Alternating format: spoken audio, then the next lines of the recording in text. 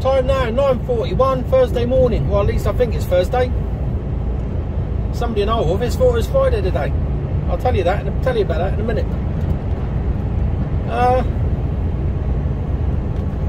Overnighted in Warminster last night. I got up to Warminster, got unloaded.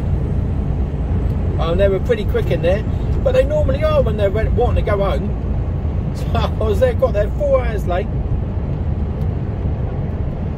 Supposed to be there at 12, I got there at 4, and they were done by about 5:30. No, done by just after 5. So they were pretty rapid. But they were good as gold. They were, you know, really helpful, helped me back in and get the truck in, because it was quite awkward to get in there, and it was on a real right on an incline. So anyway, that was the job done. So I parked in Warminster last night because I knew I didn't really have enough time to get back down to Southampton, so I just stayed in Warminster. So there's services there, and it's on the back of it's a moto badged up as a moto services. So I get in there, and I know it's not a good one, but come on, I know it's not a good one, but you still expect certain amenities, especially when you're paying money for them. So I get in there just after, no, I got in there just after 5:15, I think it was, 5:15. And I get in there, the spa shop is closed. Greg's is closed, which, you know, not unusual, but, you know. So the only place to get food was Burger King. Oh, shit. So I then had to go, so where do I pay? Oh, you got to go around to where the BP garage is. So I trundled round to the BP garage. I go in and use the toilet to start off with. They were minging, and the showers were locked. So I go into the BP garage, and the shelves were bare. There was nothing in there. There wasn't even a sandwich on the shelf, or a sausage roll. There was nothing in there. So crisps or chocolate, that was it. So I said to the girl behind the counter, I said, pay for truck parking. She said, yeah, no problem. I said, what happened to the toilets and the showers then? Oh, yeah, they're locked up. What do you mean they're locked up? Can you get a shower then? No, they're locked. Right, okay. So, and I saw on the door there that everything shuts at 10 o'clock. Yeah.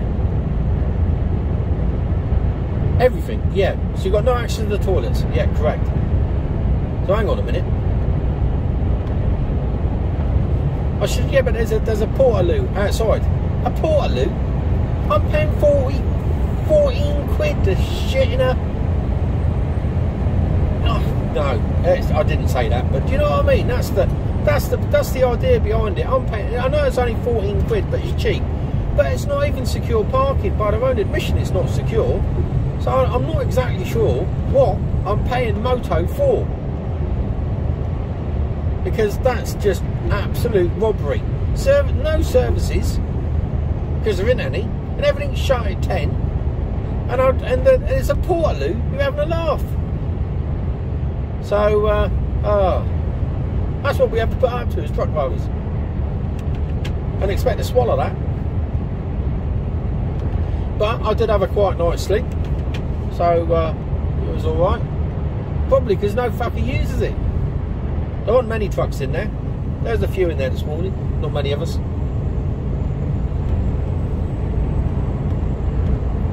But our company likes us to use services. It helps on insurance. If you get broken into or get your diesel nicked and you're not in services, then I don't know. It's a weird one. So anyway, down to Southampton, onto the docks. You have to have it's a booking system. So I punch in my number. Not valid. What do you mean it's not valid? Yeah, you're supposed to be here tomorrow. What? Like travel into the future to get a box off for the day for delivery? Yeah. Well done. So a quick phone call that got swapped about. On and off the docks in about an hour 20, which is very good actually. Very good indeed. Quite happy with that, with 2 boxes. Box off, box on. It helped that I was in the same slot for both of them. so that saves a lot of time. And then I'm heading towards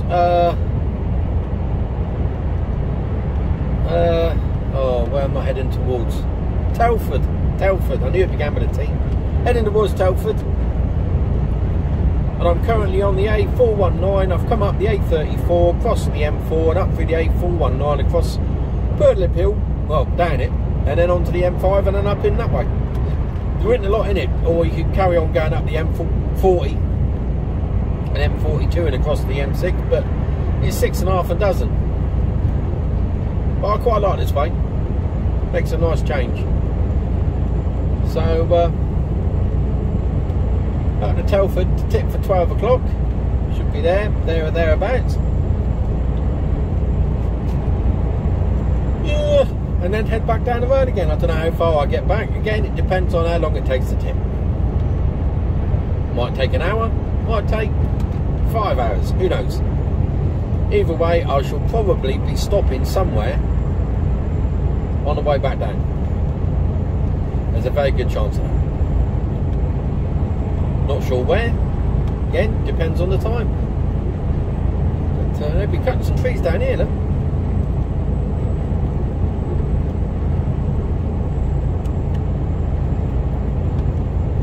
The roads are just so shitty at the moment, it's unbelievable. My truck is in full winter spec. Absolutely covered in shit.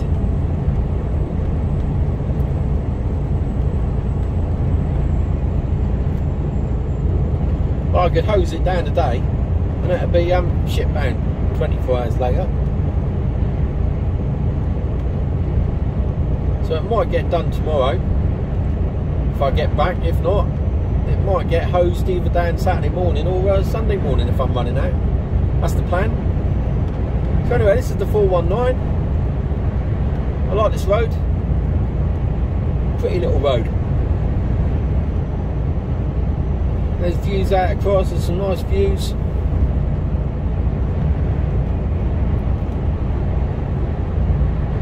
And I don't come along it that often, so it's quite nice for a change. You know, most of my journeys seem to be M3 up to London, round the M25, either north or south. Get onto the M1 or go down to Kent or Gateway or something like that. Or I'm heading up the A34, M40, and I'm either heading on up towards Birmingham that way, up the M40, or I'm heading across towards the M1, A43 and M1 and north. So heading west is a nice change.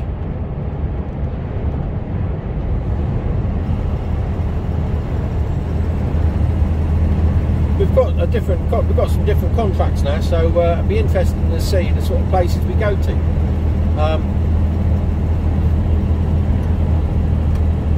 Yesterday was a new one for me. Day before, I think I've been to the places before. Went to the place certainly in Washington when I was up there. I've been there before. Today, I'm 99.9% certain I've been there before.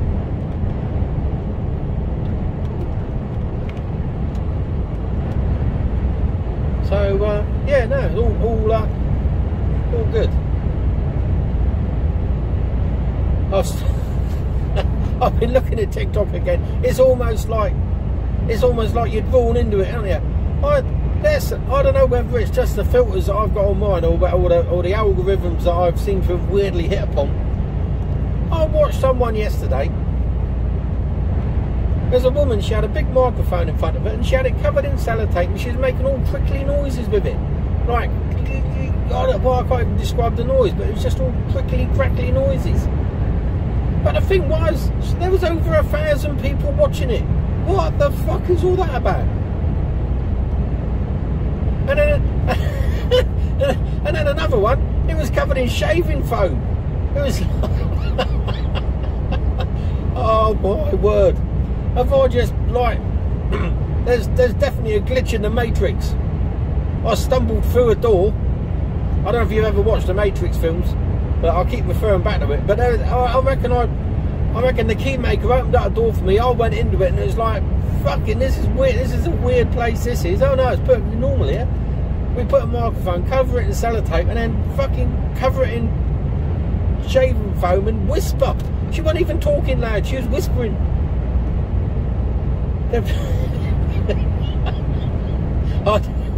It just cracks me up.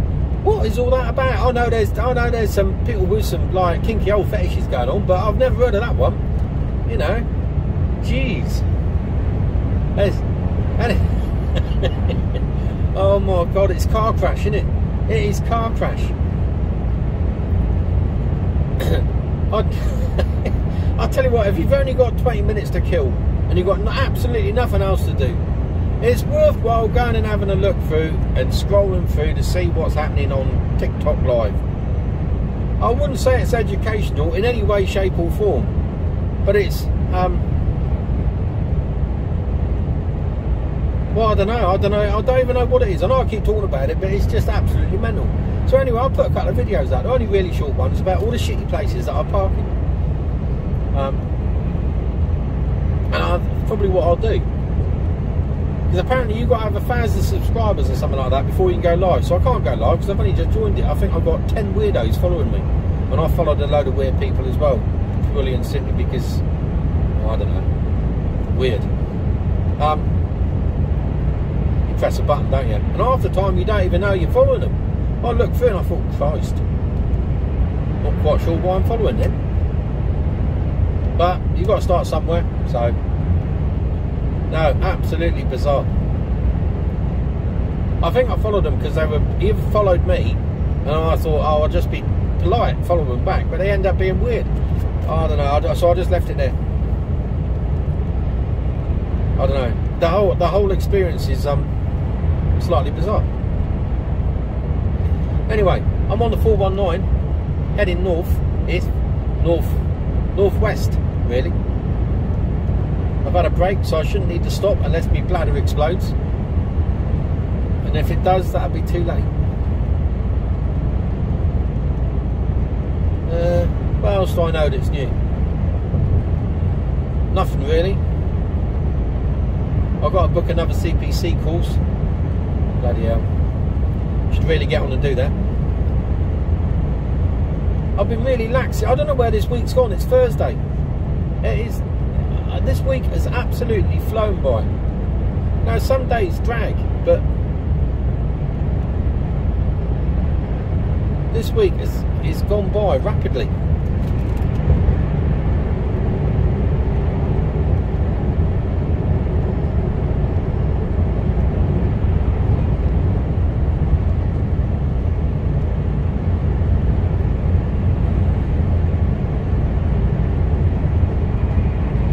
Kiwi foods are still keeping me asleep. I know gorgeous Kira, she tried a kiwi food, had no effect whatsoever. I told her to up her dosage.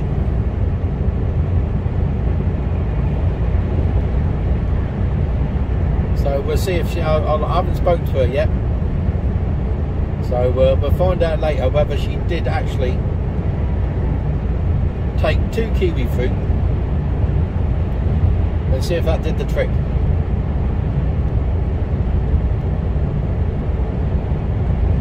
Oh, these roads are shit banged. Had a brake light. You know, I said about there every now and again I get a brake light fault and I go back and test the brakes and there's nothing wrong with them. Okay, right. So I went into the Merc garage and I said, still getting this, but the last time I was in there, I've got this brake light fault that comes up on the dashboard, but the brake lights are all working. Oh, okay, we'll take another look at that. So I picked the truck up last time it was in for service and the problem appears to have been solved because I haven't had the warnings saying that I've had a brake light. However, I was told yesterday I've got a brake light out, but there's nothing. So I think they've totally knocked the whole fucking lot off. So now it's gone the other extreme that when I have a brake light bulb go, it won't even tell me. So I swapped that out this morning. I always carry spares with me. I keep a spare set of everything.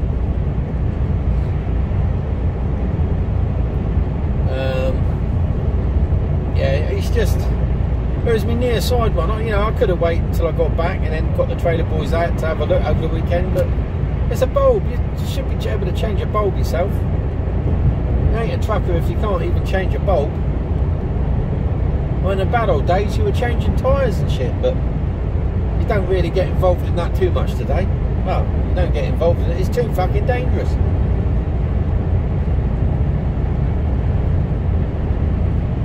We don't have a jack on board, we don't even have a spare. We don't carry spares.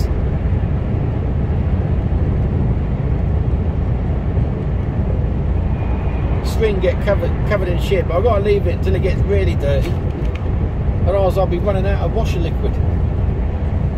I've got another 5 litres in, I've got about 10 litres actually in the truck, but use it sparingly.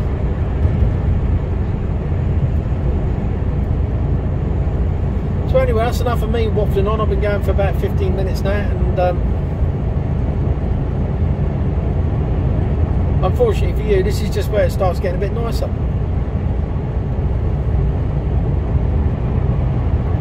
It's trying to brighten up. We might even see a bit of sunshine. Yesterday afternoon, I did see sunshine from about lunchtime onwards. It was actually quite nice. So the 419 goes off down into Stroud now, Cirencester, and I think this swaps over to the 417 now.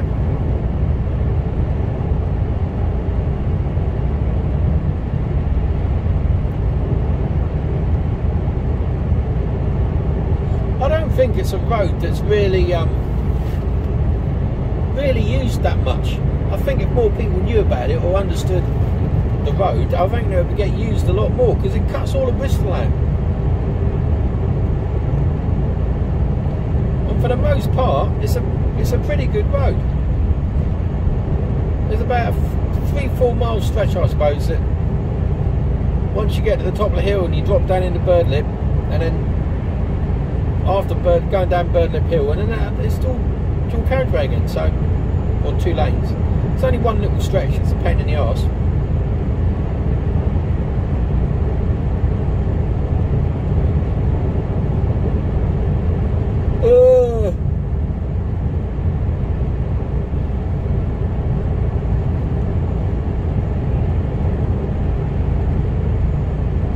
Roast dinner tonight. Bloke on a motorbike coming up.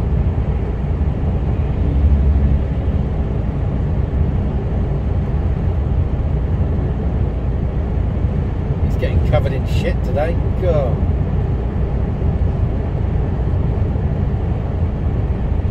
It's the spray off the road, because they've been salting the roads. It's just blackness that comes up. You get absolutely filthy. So it's not raining.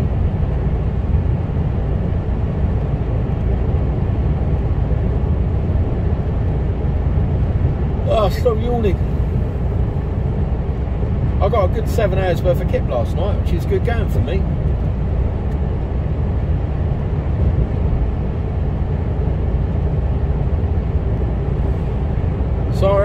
Cirencester. A Roman. What was it? You saw it.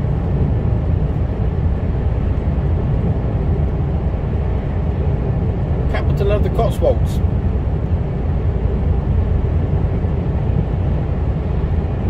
Stayed at a really nice pub up in the Cotswolds once. Took the caravan up there.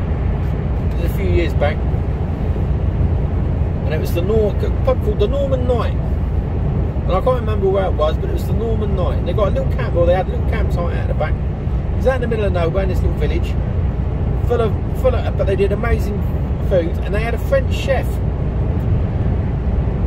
Well, on our first night, absolutely bladdered in the pub, and I think we drank him out of gin, if I remember rightly, and I don't remember paying for too much either, which was even better. We had a lock-in. And it was just mad. It was mad locals. And we said we'd eat in there the next night, on a Saturday night. So Saturday morning, I'm sort of pottering about. We weren't doing much. and the chef's out picking blackberries out there. And I said, oh, I said hello to him. We were just chatting away, and he was French. And I said, oh, it's lovely to see someone picking out of the garden for what they're going to use, what you're going to make. And he told me, we were chatting away, and he said, have you looked at the menu? And I said, yeah, looked at the menu. You eating it tonight? I said, oh, because I've got on really well with the bloke, really nice bloke. He says, I'll cook you something special now. I said, it won't be on the menu. I said, well, leave it up to you then. You crack on. And we had starter, main course, and a dessert. And we were I just looked after so well. The chef would, you know, everyone else had waiter service, but I had the chef coming out. And he came out, and I think I had duck. Ended up having duck. But they couldn't fathom that. There was other diners there going, you could see them looking across. And they realised that it was like, why is the chef bringing your food out? And they could see that, I mean, duck has its own look, doesn't it? You know, it's not like the rest of the menu. And it was just funny to see the locals all looking across, and people are dining there regularly going, where did they get that from? And why is the chef bringing them food? Who are they? Cracking night though. Another lock-in. That was really good. And the one far from Stratford upon Avon. See, this is nice. All these rocks are crumbling. Look, they're all crumbling. The frost gets all the lighter bits is where the frost gets into the sandstone and cracks off the front bit.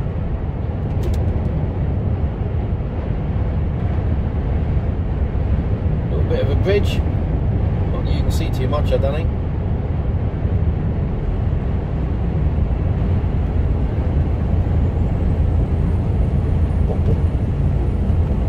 Well, we've got some pipe on that one.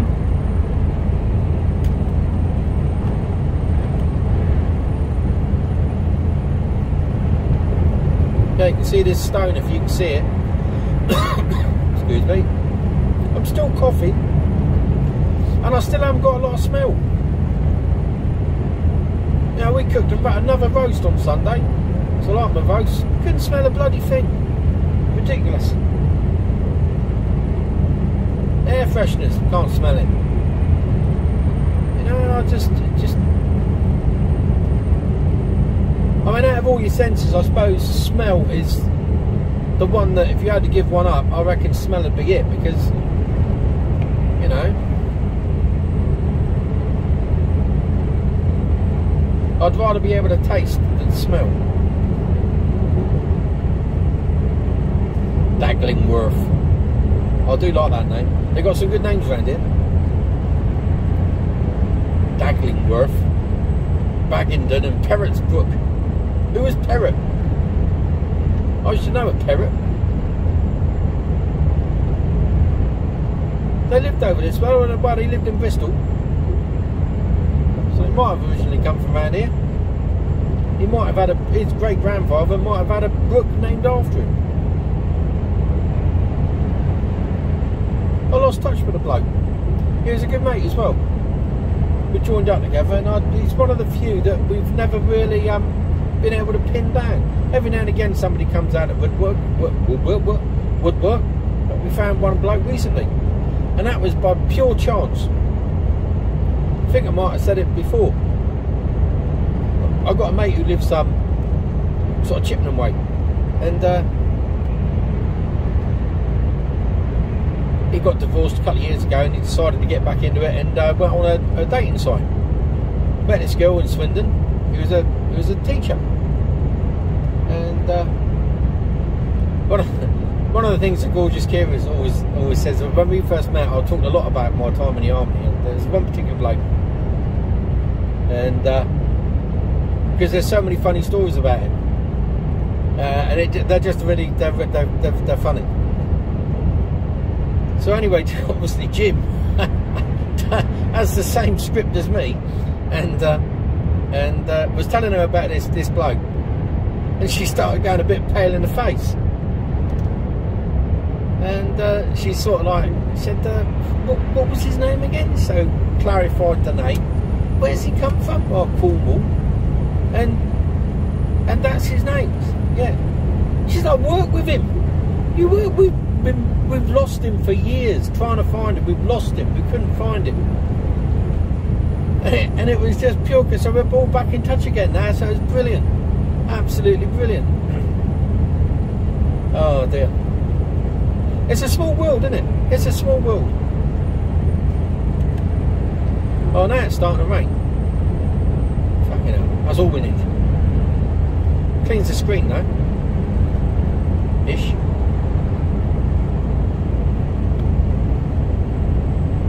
I didn't think it was going to rain today. Well, that's another 10 minutes added on. So that is enough. I'm going to go. This is a nice, let's say, a nice little area around here. Quite like it. Nice drive through. And yeah, that's about it really. I'm not going to put you one going down Birdlip. It gets a bit. I've got no weight on the back. I've got a 40-foot box with no weight in it. I think it's about 8 or 9 ton. There's nothing in it. I don't know what's in it. Well, I do know what's in it, but obviously I can't say. But there's no weight at all in it.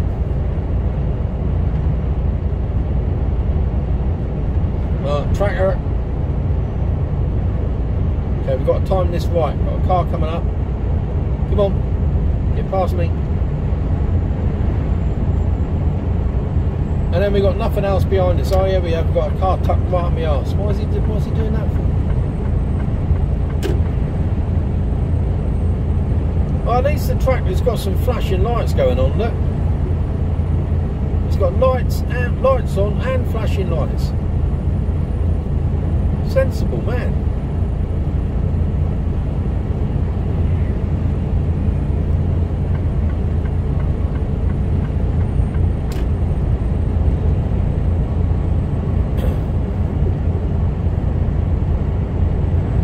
Weather. Well, like I say, cleans the screen off.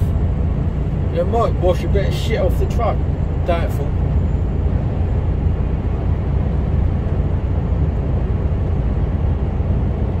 I've got a visor on the front of the truck that's like smoked.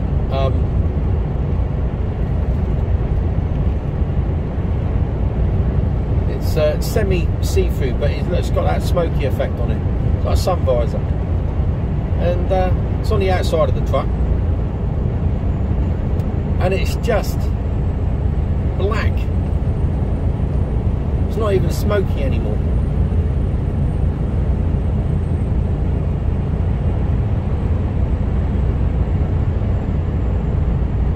It's the highwayman.